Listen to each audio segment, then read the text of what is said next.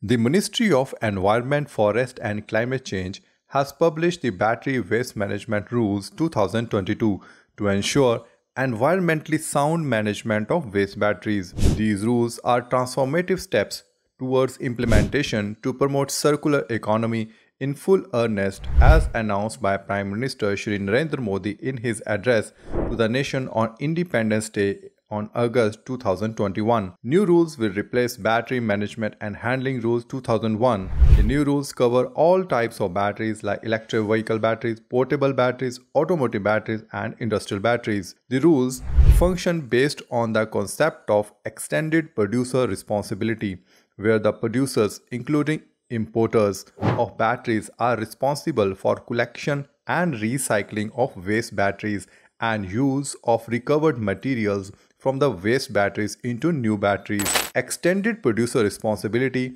mandates that all waste batteries to be collected and sent for recycling, and it prohibits disposal in landfills and incinerations. To meet the extended producer responsibility obligations, producers may engage themselves or authorize any other entity for collection and recycling of waste batteries. The new rules will enable setting up a mechanism and centralized online portal for exchange of extended producer responsibility certificates between producers and recyclers to fulfill the obligations of producers. These rules promote setting up of new industries and entrepreneurship in collection and recycling of waste batteries.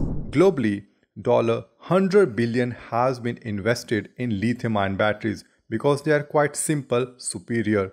Unfortunately, about 30% of lithium-ion batteries are dependent on materials like cobalt and lithium that pose social and environment challenges because of the way these are mined.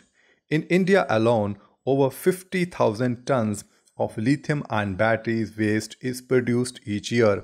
In light of the mammoth waste generated by the electronic devices, most big companies like Apple and Samsung urge users to return their devices to the company that may be later recycled and reused in their future devices. The new rules mandate the minimum percentage of recovery of materials from waste batteries under the rules, which bring new technologies and investment in recycling and refurbishment industry and create new business opportunities. Use of certain amount of recycled materials in making of new batteries will reduce the dependency on new raw materials and save natural resources and money. On the principle of polluter pays principle, environmental compensation will be imposed for non-fulfillment of extended producer responsibility. The funds collected under environmental compensation shall be utilized in collection and refurbishing or recycling of uncollected